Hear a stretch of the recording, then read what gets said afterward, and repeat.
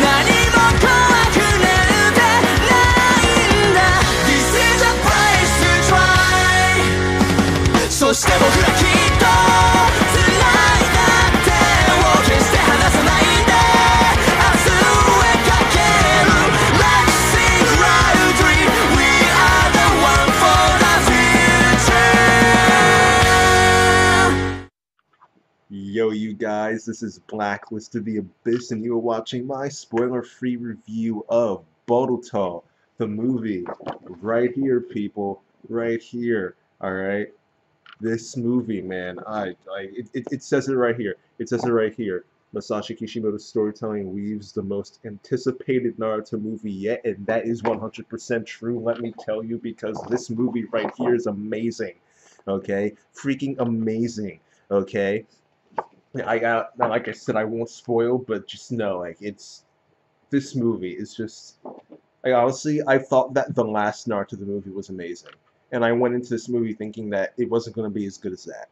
I went into it thinking that it was going to be an 8 out of 10, maybe a 9, but this is without a doubt a 10 out of 10. Okay, this movie is that good, alright? I don't want to come off as a fanboy, and I can't really say too much about why it's good without spoiling, but what I will tell you is that weave was actually a really good word that they used here in this poster. It said Masashi Kishimoto's storytelling weaves the most anticipated Naruto movie yet, and that's 100% true. There are a few different storylines going on here in this movie, and he weaves them all together so well.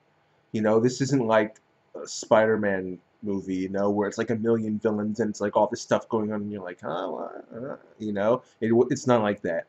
It wasn't too much. He had a few different storylines going on, and they were weaved together perfectly. They all fit together. They all impacted each other. It was such a natural flow. It focused on building relationships. Okay, so the relationship between Naruto and Boruto, the relationship between Sasuke and Boruto, the relationship between Boruto and his team, okay? And it's kind of just like, because this isn't a spoiler because everyone already knows this if you read the Gaiden, or even the last chapter of Naruto, but Naruto's relationship with Boruto is not exactly the best. Boruto does not really like him that much because of him being Hokage and him not spending as much time as he could with. Well, I can't say that because it's not like he has a choice. It's not like he has the choice to spend more time with them and he just chooses, you know what, nah, screw them. You know, he actually can't, you know. But in Boruto's mind, he could spend more time with them and he just doesn't, you know. So he dislikes Naruto because of that. And the story is about him just trying to. It's about him, his relationships with all those people that I mentioned developing.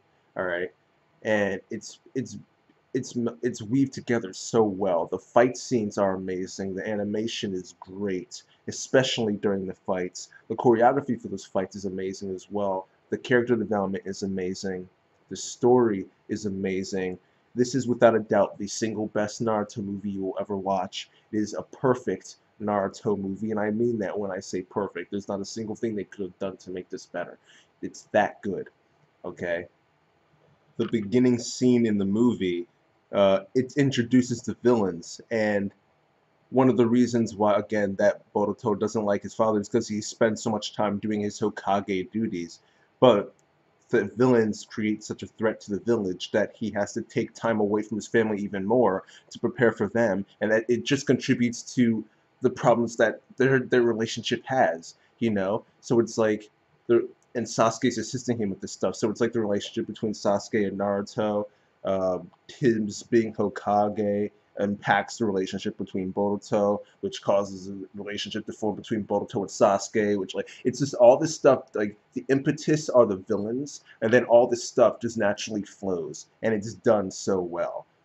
And all the relationships build off of each other. You know, Sarada trying to get Boruto to see things a certain way, like to push him in a certain direction. You know, this team helping him in one way, Sasuke helping him in another way, Naruto were trying to help him. It's just the relationships that Boruto has are developed so well in this movie that you will have such a satisfied feeling when you reach the end. And for the record, there's a post-credit scene, so stay till the very end, okay?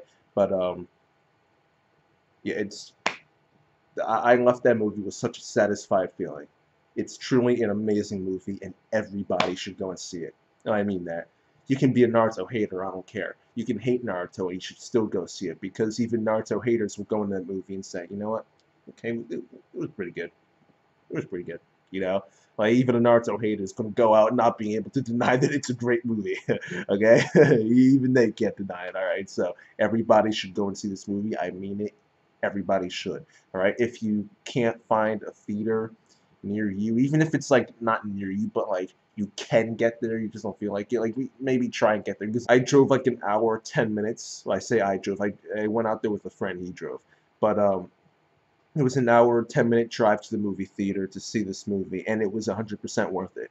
It really was. And on the way back, we couldn't stop talking about it. And we tried to move the topic on other things during that hour, but we just naturally kept going back to the movie because both of us kept thinking it was so amazing. It was so amazing. We couldn't stop talking about how amazing it was, you know. And again, I don't want to come off as a fanboy and make people think, oh, he's only saying that because he's a Naruto fan. No, it's not. It's just a truly great movie. It really is. It is masterfully written. It is an amazing movie, and everybody should go see it. It really is. Now, so if it's in a theater near you, try and get there to see it, because Viz Media, they don't have to do this for us. Like, this movie isn't going to be online with subtitles for a while. You know, Viz Media doesn't have, and even then, it's still technically illegal. You know, whatever. uh, this movie, you know, this movie isn't going to be online for a while. This is like the only chance we're going to get to see this movie for like months. You know, Viz Media doesn't have to do this, but they do. They go out of their way to do this. So the least we can do is support them in their decision to do that and get the movie to us this quickly, you know. And if you can't see it because it's not in a theater near you, then at least go buy the DVD or the Blu-ray when it comes out, like maybe the spring or the summer or something, you know. Because, you know, to support the industry, you know. It's definitely a movie that's worth buying. Because when the theater I was at, when the movie finally ended after the post-credit scene and everything, like the title screen came up with the option to play again, and everyone in the theater was like, play again. We want to see it again. Everybody wanted to stay and watch it a second time, you know. So it's definitely a movie worth buying because you will want to see it more than once, you know. So it's definitely worth buying. Um, but yeah, that is my review for this movie. An attempt to make a spoiler-free review, which is difficult to do. But this is my attempt at a spoiler-free review. Maybe more like a discussion or something like that. It's truly an amazing movie. 10 out of 10. Everybody should go see it. And that's that, you guys. Rate, comment, subscribe. Follow me on Twitter at BlacklistOTA. Go watch the movie however you can, especially if it involves supporting Viz Media and Naruto. And I'll see you guys next time.